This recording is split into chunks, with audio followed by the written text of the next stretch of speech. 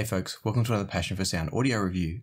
And today we're finally taking a look at the ZMF Verite Open and Verite Closed. I've been really excited to bring this one to you. The Verite Opens I bought secondhand a while ago, and now I've got myself a pair of Verite Closed on loan thanks to Zach and Bevan from ZMF. So thank you Zach and Bevan for sending it through. I'm really excited to share this with all of you viewers. Because I've got a fair bit of ground to cover, obviously comparing the Verite Open and the Verite Closed, and then also how they compare to the newer Atrium, I'm not going to spend too much time on things like accessories and design and stuff like that. I will touch on it, but not spend too long. And with that in mind, I'm going to start off by saying that this is the Pelican case that you get most ZMF headphones in.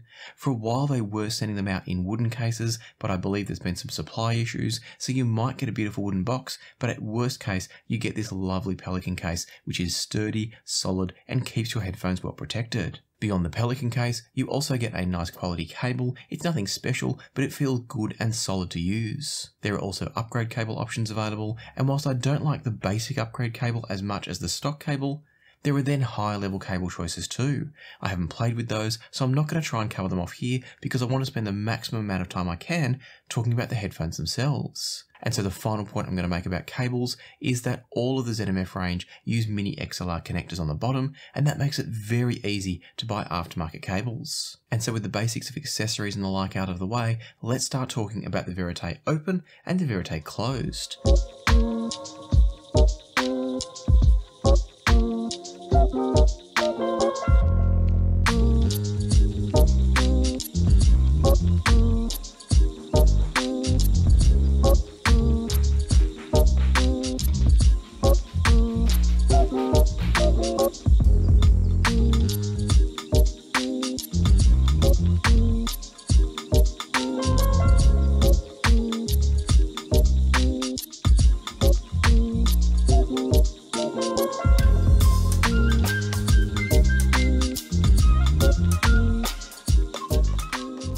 And one other thing I want to make clear is that all of my testing for this review I've done using the stock pads, and that means it's the Universe perforated pads for the Verite Open and the Atrium when I get to them, and it's the Universe solid pads when I'm talking about the Verite Closed. I'm hoping to do a full pad rolling review in the future with measurements of the different options, discussions of which ones work well for different sorts of genres and music, all of that. But do let me know in the comments, is that something you're interested in? Or is it one of those things where you'd rather buy the pads and go on the journey yourself? I'd be keen to hear what you have to say down in the comments below. For now though, let's start talking about the design and comfort of the ZMF headphones. And the good news is I can say this once because it's the same for all of them.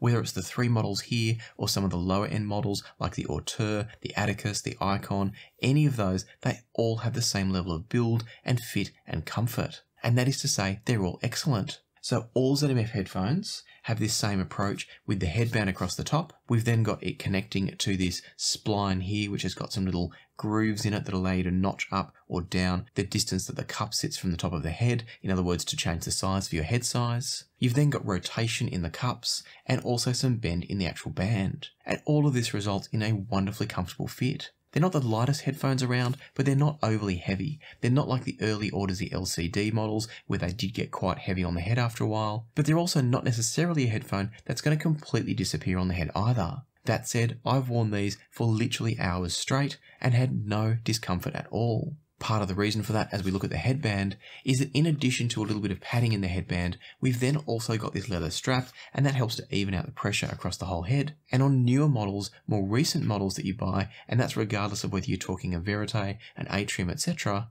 they've also built in these little lumps of extra padding into the headbands, and I believe that further improves the comfort. I know for me, when I had my original Verite Opens, so when I say original, I bought these secondhand as I mentioned before, they had some problems, just some wear and tear because they were a very early model, and that original version had just a smooth headband on top, so it had padding, but not the little lumps of padding. After I sent it into ZMF for some refurbishment, it came back with the new style headband, and I haven't specifically noticed it being largely more comfortable, but it's certainly no less comfortable, and in both cases, they were completely comfortable. I think that's about as many times as I can say comfortable in a sentence, so you probably get the idea. Moving on, when we start looking at the cups themselves, they're a good generous sized cup, depending on the pad that you buy, and as I mentioned before, these are the Universe pads, but some of the other pads give you a bit less depth in the pads. Some of them will change the size and dimensions of the opening slightly, but I don't see any of them causing any problems even for those with larger ears. And so that makes the ZMF range in general a very, very comfortable headphone. Now the final and very obvious thing I should mention is that all ZMF headphones are made out of real timber. And so one of the beautiful things about that is that each of them is going to be a little bit unique. Now, as I'm recording this, I actually can't remember what each of the timbers is, but I'll put a note on screen to say what this Verite Closed is, what the Verite Open is, and then also the Atrium when we get to it. The very final thing that I'm going to re-mention, and I know I've already touched on it, is that on the bottom of each cup, you've got these mini XLR connectors, and that makes for a really secure fit, a very easy connection and disconnection, and as I said before, it's very easy to buy aftermarket cables for them if you want to. And so comfort, design, general aesthetics, everything about it from ZMF headphones are absolutely top notch. They don't quite reach the heights of comfort and disappearing on the head like say a Meza Elite, but they're right there as like a 1B tier of comfort. There's just a few headphones that are even better still. I'm sure though that what you're really here for is to find out how each of them sound and how they compare. So let's get into the sound quality, and I'm going to start with the Verite Open. Listening to the Verite Open here, and again this is with the stock Universe pads, that's the perforated Universe pads. Listening to these, and I started all of my testing with the Chord Hugo TT2 as a very neutral, solid state source. Listening to these from that, the Verite Open is undeniably crisp and fast and fairly neutral. The bass is snappy and tight, and if anything it might be just a little bit shy of neutral when compared to the treble levels. It definitely has enough bass, but it's not a bassy headphone by any stretch. The predominant tonality and feel of the Verite Opens to me is one of neutrality, speed and clarity. It's not unlike the recently reviewed Abyss Diana TC, but I actually prefer listening to the Verite Opens. In order to get that sense of clarity and definition, the Verite Opens have a little bit of extra treble energy, and for me I do occasionally find them from something like the TT2, which is very neutral. I do find them getting just a little bit fatiguing sometimes at higher volume levels. For lower level listening, there's no problems at all. They're not specifically a harsh or aggressive sounding headphone, but they can push just a little bit too far for me when I want to crank the volume a little bit. The positive trade-off for that though is that you're getting an absolutely wonderful sense of mid-range, vocal, instrumental clarity when you're listening to the Verites. They're very much a headphone that I think is great if you're a lover of vocals and instrumentals and you really want that beautiful clarity through the mid-range. Surprisingly, one area that I do find the Verites fall back a little bit, and I mean the Verite Opens of course, is in the soundstage depth. They actually produce quite a flat soundstage, and that surprises me for a headphone at this level, but it doesn't make them a bad headphone by any stretch. Again, much like I said in my review of the Diana TC, they separate the sounds really well. There's a good sense of width in the soundstage, and so they don't feel congested or closed in, they just don't produce a great amount of space between the listener and whatever's happening at the back of the soundstage. Admittedly, I would have preferred a bit more depth out of them if it was possible, and we'll talk about that more with the Atriums in a moment, but everything that the Verite Opens do, they do wonderfully, wonderfully well. And for me, they're a fantastic headphone for orchestral music and areas where you want that level of detail and texture and clarity without sacrificing depth and extension in the bass. And indeed, really the only thing that holds them back for me is a little bit of lack in soundstage depth. Other than that, they're a wonderful headphone for those looking for a balanced tonality that's fast, dynamic, and crisp and clean. But I know that some of you might be sitting there saying, yes, but they're so much better on tubes, why are you testing them on solid state? And so what I've done for each of the headphones in this review is I've also put them on tubes, and I'm going to share that with you now. So for this comparison, I was going between the Chord Hugo TT2 and the Bottlehead mainline. In both cases, the TT2 was the DAC, and so I was either using the internal amplification stage from the TT2 for solid state, or I was using the Bottlehead mainline for tubes. If you're not familiar with the Bottlehead mainline, it's a wonderful tube amp. It's a DIY kit, so you build it yourself, and once built, it has performance that's easily on par with multi-$1,000 headphone amps. One of the things I particularly like about the mainline is it's a fairly neutral sounding tube amp. It's still a tube amp, so it's got that little bit of character through the mid-range, but it's not thick or warm or lush or anything like that. It actually sounds quite solid state, but with all the benefits of tubes just dashed into the mix. Something else that I really like about the mainline, and you can check out my separate review if you want to know even more detail, but one of the other things I really like about it is it's got a switch for output impedance. So you can run it in low output impedance mode, so it's going to perform closer to solid state, or you can run it in a high output impedance mode, which is going to be a little bit more like an OTL amp. It does still have a transformer between the tubes and the headphones, but the high output impedance does tend to help to thicken up the sound of the headphones just a little bit. And so as I bounce between the two, going from the TT2 that is, to the mainline with the Verite Opens, what I heard was that the mainline in the low output impedance mode brought just the tiniest little touch of that little bit of extra warmth, or maybe even slowness is a better term, to the Verite Open. It didn't become overly slow, but it just took the very, very last little bit of edge and attack and speed out of the Verite Opens. And for me, that is preferable. These are such a fast, snappy driver that I do sometimes find them a little bit over-energetic. Not that it becomes fatiguing, but I just want a little bit more presence in the notes and a slightly slower decay.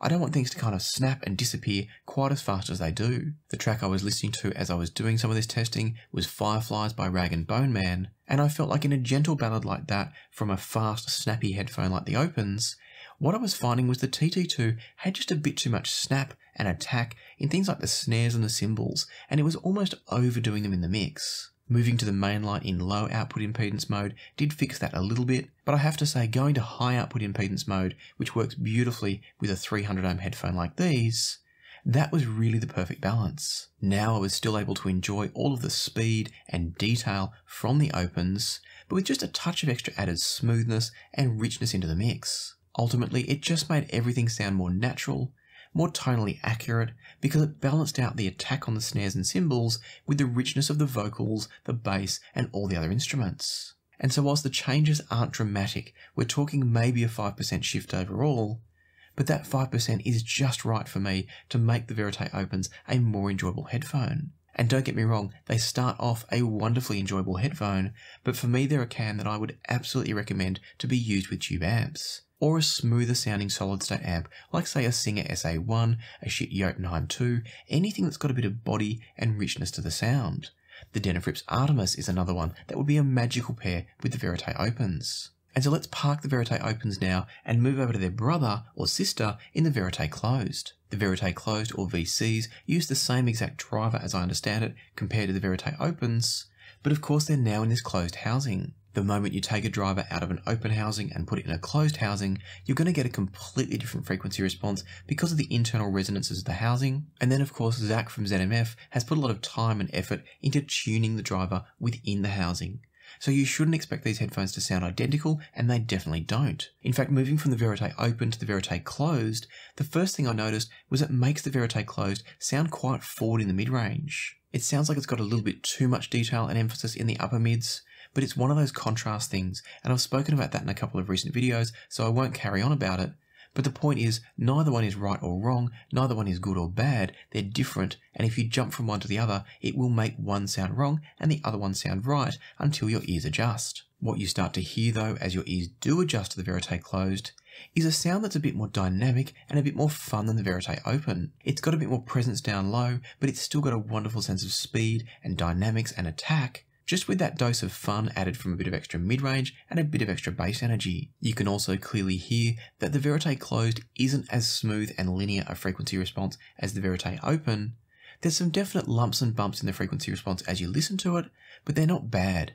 There's no drastic holes or gaps in the frequency response, but as you listen to it, you can hear there's points of emphasis, and I like it. It brings a nice, playful and fun colouring to the sound without ever going too far. They're not an unnatural headphone, they're maybe not a headphone I would choose to mix or master with, but they're absolutely neutral enough to never be distracting or sound off as you listen to music. In fact, quite the opposite. It's like they take all of your music and just give it a slight dash of fun and a slight dash of enjoyment and make it all wonderful. Much like the VOs, that's the Verite Opens, the VCs do still definitely place an emphasis on mid-range and clarity and speed, but as I've already said, they do it with a bit more bassfulness as well. Even though they've got that extra bass, things never get overly warm or muddy or boomy, because there's still plenty of energy from the Verite Closed to keep things balanced, and that's really the key in their tuning, is there's excellent balance between each of the points of emphasis across the frequency range. Something else that I really enjoy about the VCs in comparison to the VOs is that they actually produce a bit more sense of depth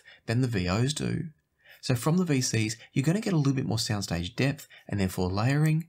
It might have a slightly less wide soundstage, but it's only by a small amount. and the imaging qualities, that is the ability to focus the individual sounds, are equivalent from both. And that is to say, because I don't think I mentioned it for the Opens, that is to say the imaging qualities are excellent. They're not quite the very best I've heard out of headphones, given that there's things like the Susvara in the world, but they're very, very good. And having just mentioned the $6,000 odd Susvara, I realised I haven't mentioned the price of the Verites. I was so eager to get to the sound quality that I skated straight past the fact that these headphones retail for $2,500 unless there's a limited edition or a special version that might be different, but generally speaking, we're talking a $2,500 headphone.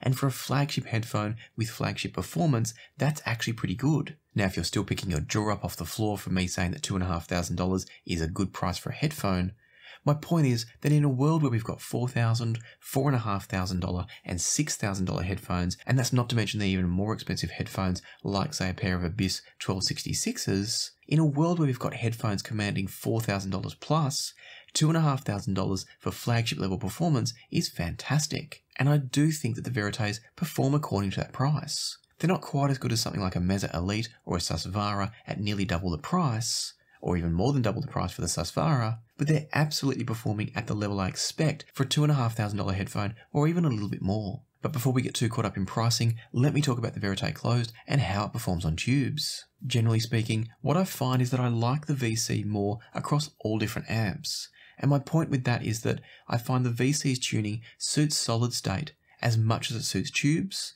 whereas I think the Verite Open much more suits tubes. And that's not at all a knock on the Verite Open. It's not to say the Verite Closed is instantly the better headphone, but I do find it more versatile across multiple sources, and that can be a benefit for some people. Moving over to the Bottlehead mainline and comparing it with the TT2 using the Verite Closed, I do still find myself ever so slightly preferring tubes with the Verite Closed. I think both of these headphones, because of their amazing speed of that driver, I think both of them do benefit from just being slowed down by just a couple of percent. But with the Verite Closed, it's not as much of a shift because they've already got that bit of extra bass, that little bit of extra richness down low, which helps them sound not quite as snappy and energetic and fast on different sorts of devices. To be clear, there is no shortage of speed from the VCs. They're still a very dynamic and clean and fast headphone, but they've just got a bit more presence behind them that helps to offset that very fast decay. Now, if you're not familiar with the term decay, what I'm referring to there is the speed at which the note disappears